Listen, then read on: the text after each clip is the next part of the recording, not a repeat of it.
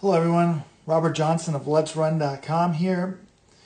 As a former college coach, I'm going to put on my coaching hat here for a moment and analyze the men's 1500 meters from last weekend's USATF Outdoor Championships. After the race, I got a text from a buddy and he was like, how in the hell does a 3:49 miler finish third to last at USA's? And what he's referring to is this man right here, Johnny Gregorek, in yellow. He was definitely third to last at USA's.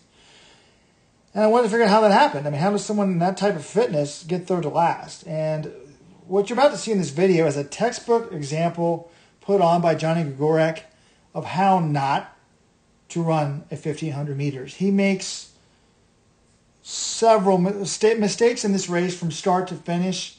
At one point, he violates my cardinal rule of 1500 meter racing. You're going to see it all. A little disappointing. He's a fellow Ivy League guy like myself, and his dad's a former Ivy League coach, but horrific tactically. Anyways, at the same time, you're also going to see this guy, Ben Blankenship. He puts on a textbook example of how to run a 1500 meter race. He doesn't leave lane one basically the entire race. He stays on the rail. People would say he's boxed in. No, he doesn't panic. He relaxes. He stays in lane one the entire race. When it's time to race and really go for the spots, the Team USA in the final 250 meters, he's got a kick left, and he kicks to fourth, and he makes the team. So that's who we're going to be focusing on, is these two in this race. And at the end of the race, what you're going to see is Gregorek runs an extra, by my estimation, 17.9 meters compared to Blankenship. And at the end of the race, he's only 1.9 something seconds behind, which is like 14.2 meters behind. So if he run a better tactical race, he might be going to the World Championship. So that's what we have to look forward to. Let's get underway. Gregorek a little unsteady there at the start, but he doesn't fall start, thankfully. Watch Blankenship here. He's never going to leave this spot the entire race. And watch Gregorek here in the back. He's going to be in the back and way out wide for most of this baby. So we're heading into the first turn. And basically, I'm going to try to estimate how much longer they run on every turn. Here's Gregorek. I'm estimating he's basically on the inside of lane 2. Blankenship is over here on the inside of lane 1. That's going to be a 1 full lane difference. Every turn, for every lap that you run in lane 2 versus lane 1, like a full lane difference, 7.67 meters. So on one turn, let's just call it 3.8 meters. So if there's a 1 turn difference, you're going to run an extra 3.8 meters. So in this first turn here, Johnny G, that's Johnny Gregorek's nickname, is going to run an extra 3.8 meters. They're out really slow here. Everyone's just chilling. When a slow tactical race, I used to always say when I was coaching, look, one of the best spots to be is in the front or in the back. If you're in the back, you never box and stuff like that. But again, 47 seconds here for the first 300.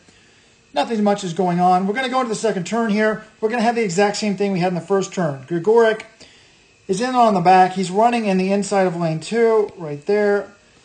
And Blankenship is on the inside of lane 1. So that's another 3.8 extra meters for Gregorek. They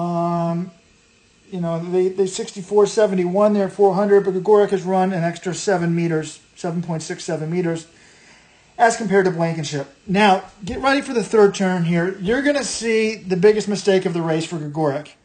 Look how wide he is. He's out into the outside of lane 3. That's not a problem here. We're running really slow, running a straightaway. I don't have a problem with that. He's going to run the turn wide, which I don't even have a problem with that either. Except my number one rule as a coach is if you make a move wide up to the front in an 800 and 1500, you've got to go all the way to the front. Do never make a move wide and then end up in the back. You've just wasted a ton of ground. Now, in the 800, you've only got 1 move. Sometimes in the 1500, you can do 2 moves. But this is just a catastrophic mistake here. Watch what he does on this turn. There's Gregorek. Everyone's antsy. He goes wide. He moves up. But, again, he doesn't go all the way. I mean, he's... Let's look at this right here. He's almost there. He's going to the front. I'm going to stop it here just in a second. Boom. At the 139 mark. He's like, what? 2 meters, 3 meters from the front. Johnny, you just run. Like, literally, he was on the outside of lane 2 in that turn. I'm going to be generous and say he ran an extra 5 meters on that turn. It was probably an extra 6 meters. It was probably like a lane and a half, almost 2 lanes. But all he's got to do is run a few extra meters, and he's in a perfect spot. You know, that's the thing. I always said, guys, you can run in the back, but put yourself in position. You know, I always said by 1,000, but you can catch people off guard. They're running so slow in this lap at 67. It's not hard to make this extra movement. Run an extra 6 or 7 meters, but get yourself in a big spot. Instead, he's going to find himself moving back here. And watch this guy. Eric Avila is going to make the move that Johnny Gregorek needs to make. He's going to go all the way up and into the front. Perfectly done in the next bit here. So watch Gregorek. He's right there. Oh my God, Gregorek, you're in this. Just go another 3 meters. Get up. Go. But no, Avila is going to do what you should be doing. So Avila does it. Gregorek goes to the back.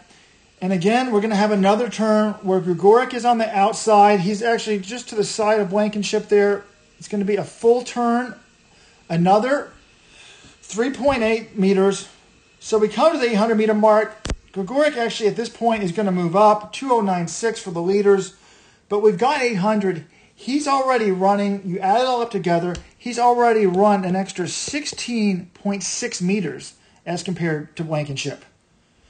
So at this point, he does put himself in a good position. Maybe the coaching advice was be in a good spot, you know, heading into the 1,000 meters. He's in a perfect spot. He's right next to the leader. But the problem is, he's run close to an extra 20 meters.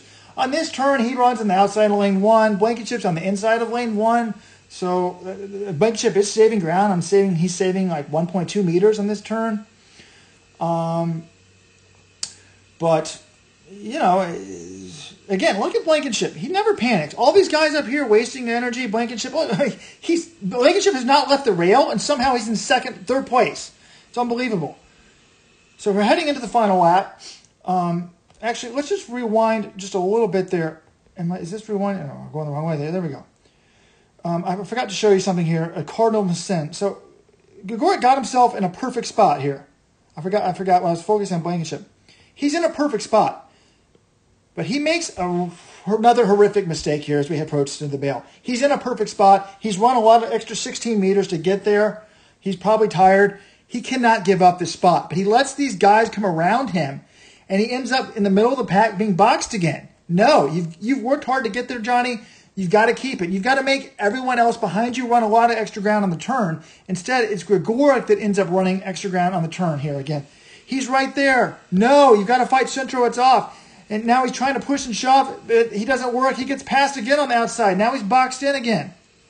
Gregorek's running in lane 2 here because he did not hold his spot. Now he gets next to Blankenship here, you know, again. But we hit the bell here.